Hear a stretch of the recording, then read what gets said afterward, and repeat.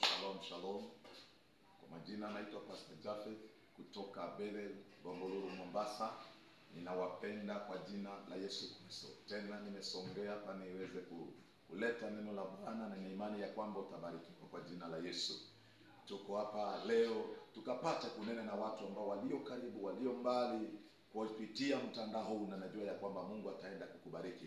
Na la msingi ni wewe ufungue moyo wako, kile ambacho naenda kunena mahali hapa kikapata kuwa baraka kwa maisha yako, na sina shaka ya kwamba utabarikiwa kwa jina la Yesu. Bila kujalisha, hata naongea na wewe pengine uko mahali umetatizika, wengine pengine hata kama uko mahali pazito, ninajua Mungu ataenda kukutembelea.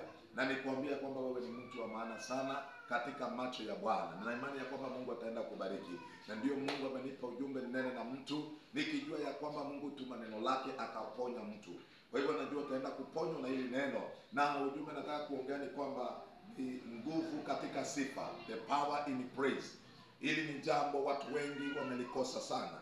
Wamekosa kuelewa uwezo ulio katika sifa wakati mtu anapomsifu Mungu. Neno la Bwana linatueleza katika kitabu cha Zaburi ya 139 mstari wa 14 ya kwamba I will praise you Lord because I'm fearfully and wonderfully made.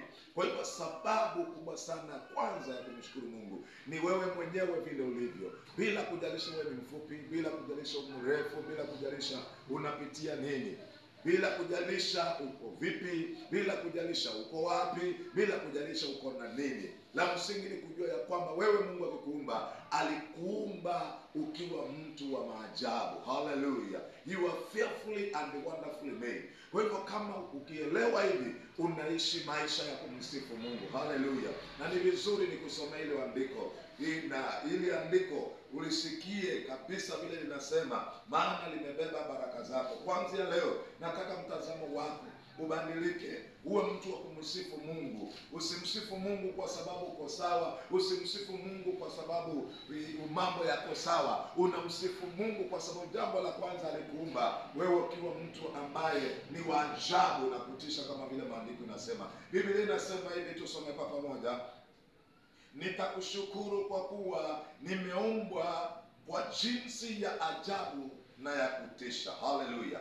Na matendo yako ni ya ajabu, na nafsi yangu yajua sana. Haleluya. Huyu mtu wa Mungu akaelewa kwamba, nasema Biblia translation ya King James inasema I will praise you Lord for I am fearfully wonderfully made. So you have a reason to praise the Lord because you are fearfully, you are wonderful in the eyes of the Lord.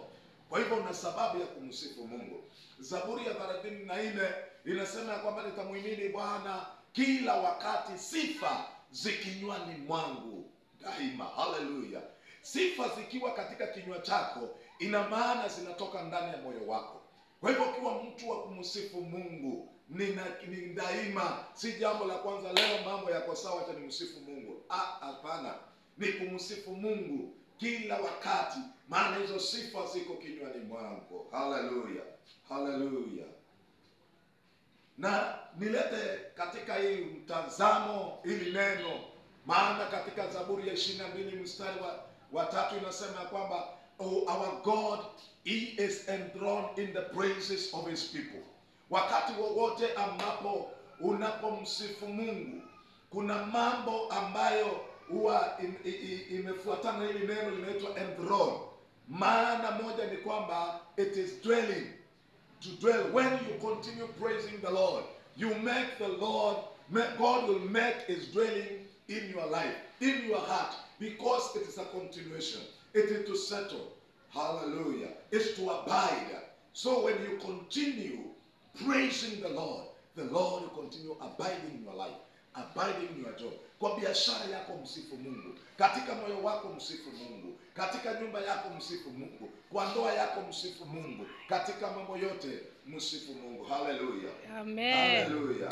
Katika kila hali yote msifu Mungu, na Mungu ataenda kukubariki. Nataka niongee mambo kama 3, 4, 5 hapo. Why should you praise him? Why should you praise the Lord?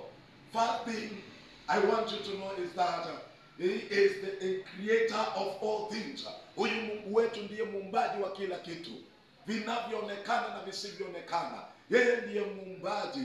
He is the eternal creator. Na hiyo tasoma katika kitabu cha Revelation 4 mstari wa 11. Maana yeye ndiye Mungu ameumba vitu vyote, na kwa ajili yake vikawa, na tena hata leo vinadumu. Hallelujah.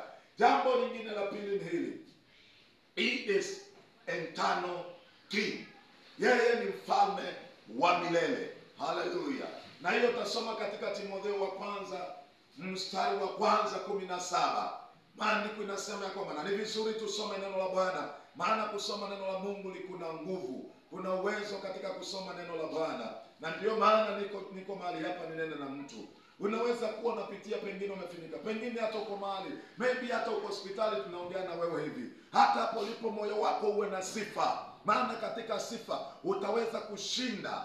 Utashinda hata hizo nguvu za maumivu unasikia, maana kuna nguvu katika sifa. Unapomsifu Mungu, anakuja anafanya makao. Hata kama uko katika hali pengine katika kitanda cha mmoja ama katika hali pa kufinyika, wewe umesukumwa na hali fulani, ama pengine wewe hata mambo yako yako sawa, msifu Mungu. Pengine unatembea na gari lako, pengine umekaa katika makavazi mahali umetulia tu, unaangalia mandhari vile yalivyo, kunaendelea hata hapo, wacha Mungu akapate sifa. Hallelujah. Naweza kuwa kwa mahali unapigwa vita, lakini hata hapo ujue ya kwamba kuna King of Kings, kuna Mungu wa milele.